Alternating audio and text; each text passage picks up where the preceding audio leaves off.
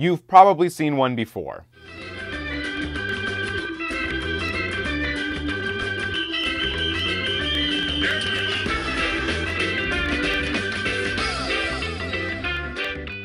Several obesity-related health campaigns have been appearing throughout the U.S. While the intentions are good, many have come under fire for reinforcing stigmatization of obese people. Mom, why am I fat?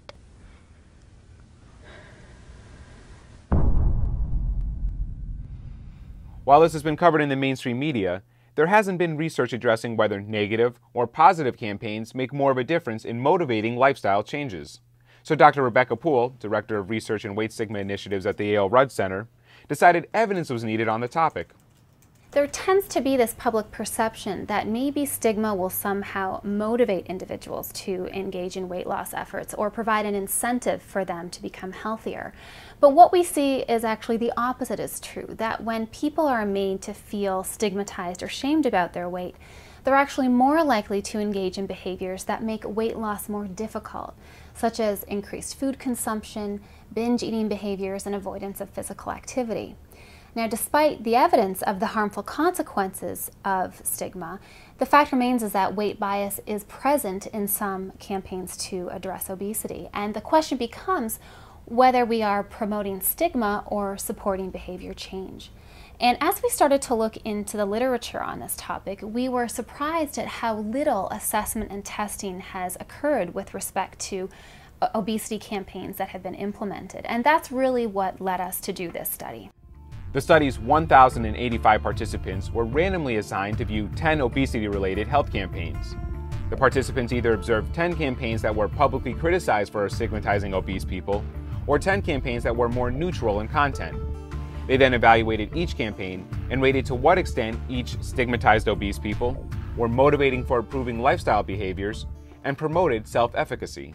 The main findings of the study is, first of all, that campaigns that are viewed to be stigmatizing of obese individuals are no more likely to instill motivation for improving lifestyle behaviors compared to neutral campaigns. What's also interesting is what the study found regarding how the visual content of the campaigns made people feel.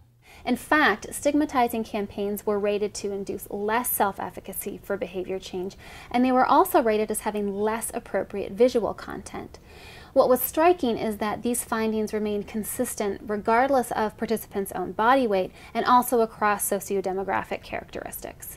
By understanding this, it lays the foundation for better campaigns in the future. Our study also offers several examples of obesity-related health campaigns that are perceived to be both motivating for health behavior change and instilling higher self-efficacy for behavior change. And what was noteworthy in these campaigns is that they all promoted health behaviors that people can engage in regardless of their body weight. And in fact, they made no mention of obesity at all, nor did they even depict images of people who are obese. Poole concluded that these results highlight the need to carefully select language and visual content used in obesity-related health consideration and selection of the language and visual content that are used in obesity-related campaigns. And it does provide support for efforts to portray people who are obese in a non-stigmatizing manner.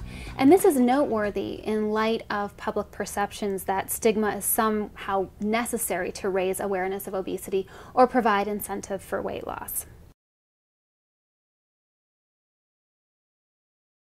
To learn more about weight stigma, food policy, and obesity, visit www.yaleruddcenter.org.